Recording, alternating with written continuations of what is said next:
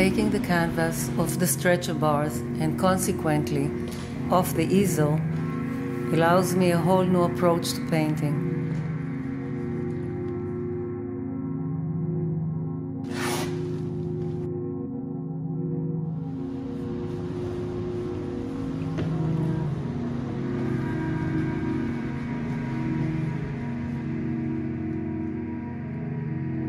The act of painting is not one of a brush moved by the wrist, but instead a gesture of the whole body performed upon a canvas that seems to lose its boundaries.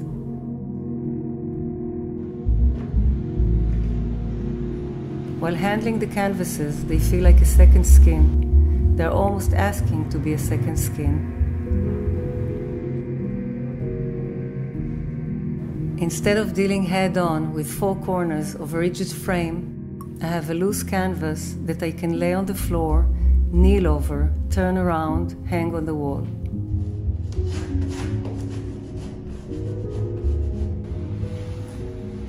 The canvas is unprimed, and so it absorbs the ink paint and is stained by it. This practice negates the fear painters often experience while confronting the white, empty canvas. It allows more freedom. It is an intuitive and unpredictable process in which the image is inherent to the action and emerges from it. The collage pieces of canvas form a multi-layered surface, elevated like a topographic map. The patches look like bandages meant to heal the wounded, bleeding surface.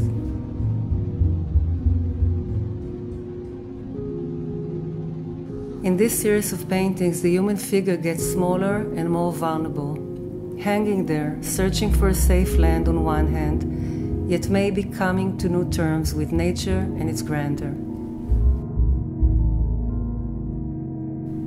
In what seems like a chaotic landscape, I too am wandering, seeking for something to hold on to. I destroy and rebuild, wrote Eva Hesse in her journal.